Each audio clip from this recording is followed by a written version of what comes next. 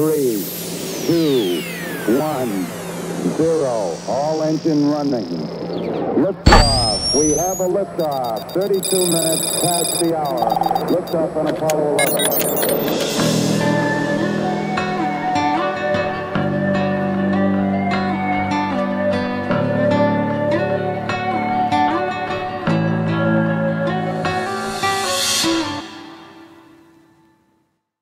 All right, welcome to Roots of Reality. I'm your host, Ben Baumann, and today I'm going to be talking about the history of rejecting science.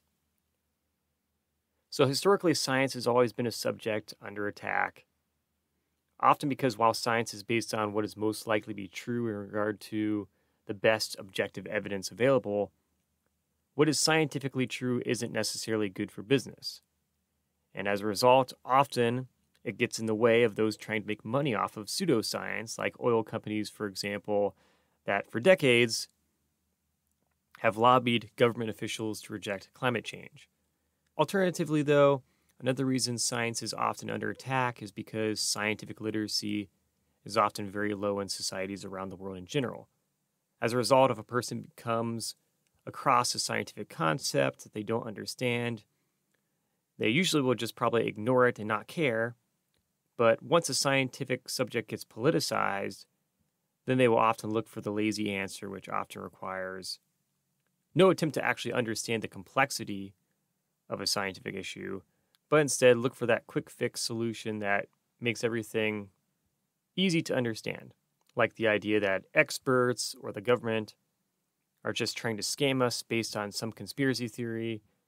And then on social media, these people may refer to themselves as not a conspiracy theorist, but a conspiracy realist, because they claim to see beyond the smoke and mirrors of the world. And this idea empowers these people and gives them a sense of control in the world.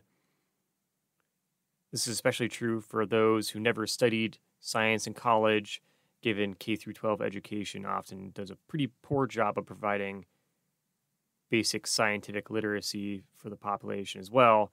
And on top of this, there's also just this general animosity towards the academic community, which plays a role in driving pseudoscience and conspiracy theories. Because if a person never went to college or while in college never studied science, then when you're looking at a complex scientific subject and finding it hard to understand, this then kind of makes the science inaccessible to a person who never had a ton of interest in it or never studied it.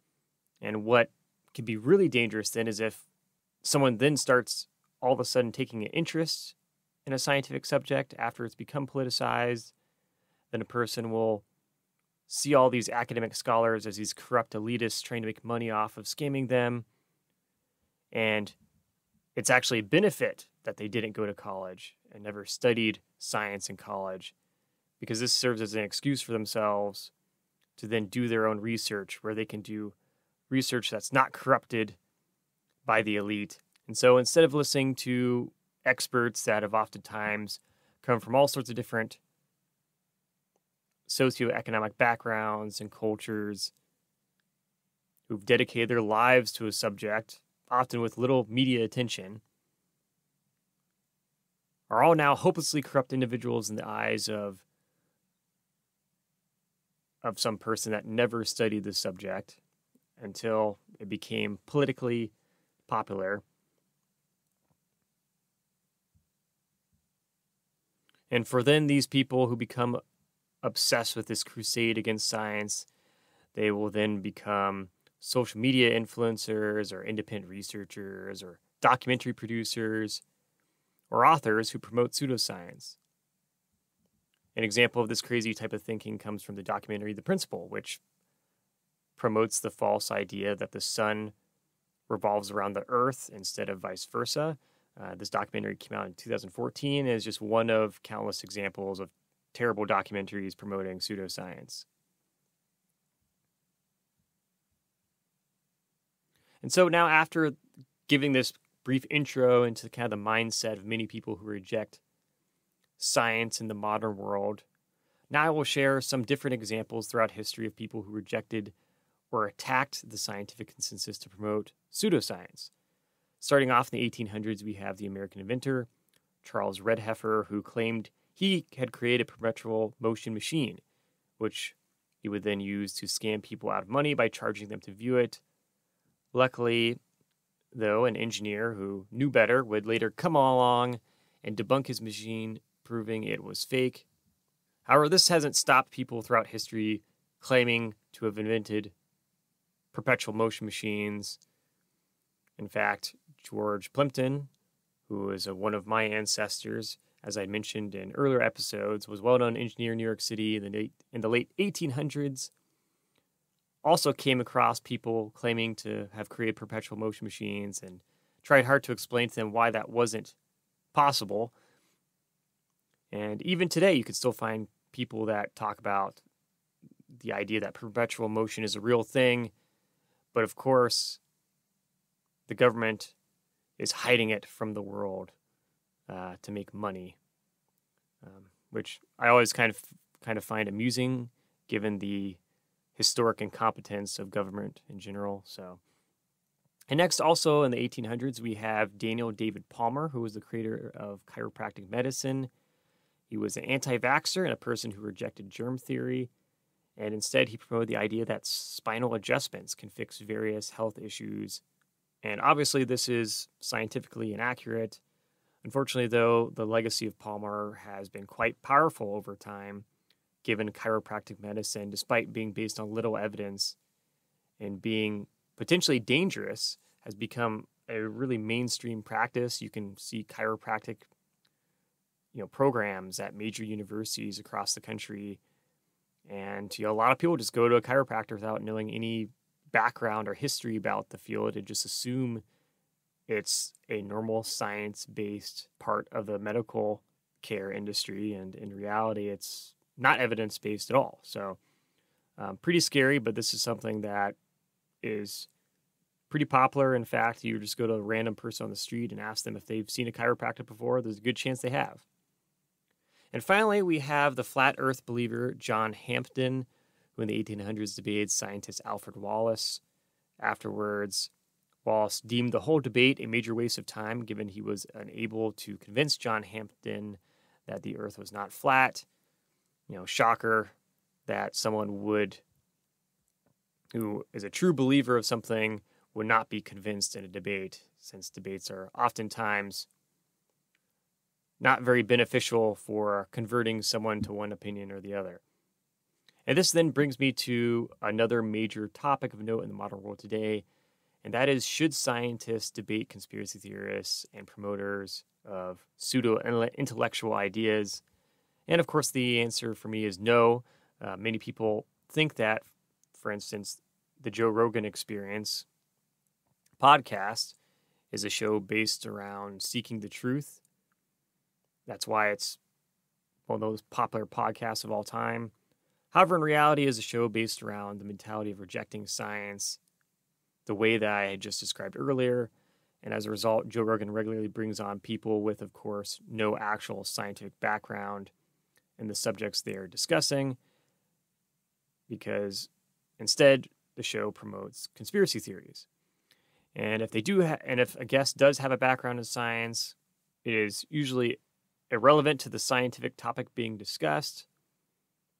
Like when Elon Musk comes on to give his latest hot takes, despite having only a bachelor's degree in physics, which is hardly relevant for a conversation about vaccines. Finally, if a person does come on with a relevant background to the topics being discussed, they're usually some rogue person who doesn't represent the consensus of the science community. So either way, it doesn't really matter for the show, because the show is all based around promoting pseudoscience and conspiracy theories that the show already supports. Therefore, going on the Joe Rogan Experience or similar podcasts or shows to debate as an academic is really not very productive, because Joe Rogan is not a non-biased host, nor hosting a setting where people can objectively discuss an issue. Instead, is a place where conspiracy theorists, guests, and Joe Rogan would just try to make academics look bad to show viewers why so-called experts are wrong and corrupt, or just wrong and delusional. Additionally, Joe Rogan's audience will not care at all what a scholar has to say because they are watching Joe Rogan for Joe Rogan, not whatever scholar he can convince to come on and get obliterated in the comments section by his audience on YouTube or something. And this is because you just have to understand that the vast majority of people that watch Joe Rogan are his fans who are loyal to him, and being a Joe Rogan fan is part of their identity.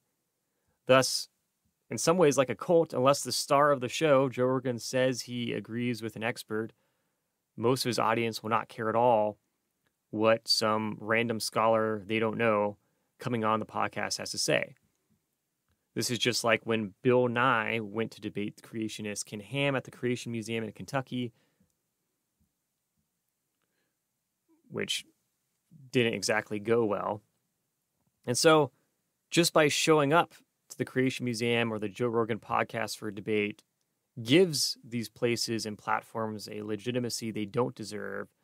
It promotes the idea that topics like evolution, in the case of the Creation Museum, or vaccines, in the case of the Joe Rogan Experience, are scientifically debatable when they are not. And that any non-expert can do their own research that isn't peer-reviewed by experts and magically know the truth.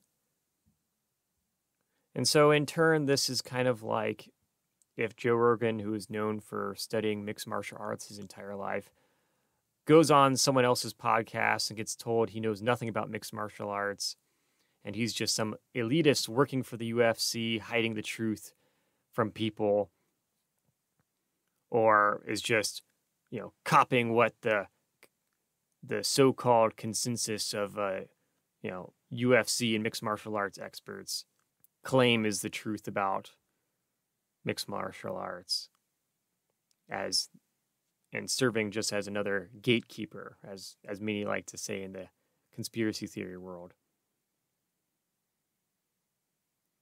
And finally, one other thing I want to point out about this kind of odd situation between conspiracy theorists and academics is just how often academics get called elitists by people who reject science. I think this is pretty ironic just because the vast majority of academics are not rich and certainly make way less than the rich celebrities promoting conspiracy theories like Joe Rogan or Russell Brand or Elon Musk or, of course, Donald Trump and more. So if a person is concerned about elitists in the world, sort of these rich, influential people, then maybe they shouldn't be listening to people that are the exact definition of the thing they claim to be avoiding. So, overall, experts debating non-experts on platforms like these are more likely to feed the fire of pseudoscience. And in general, debates in any context are often a waste of time unless you have an undecided audience and a lack of scholarly consensus on a subject where something can be debatable. And so here we are in 2023 with the rejection of science in society continuing to be a major problem and unlikely to go away anytime soon without a better education system that teaches critical thinking, which currently we are far from. You don't have to be a scientist to understand basic science and be scientifically literate. But you do need to kind of follow what people that dedicate their lives to subjects are doing. Otherwise, you will be just kind of lost in the dark and fumbling around and buying into ideas that are totally based on pseudoscience instead, which is not very beneficial if you're actually trying to truly objectively understand the world around you. And if you are a supporter of, shows like the Joe Rogan Experience, you could be a fan of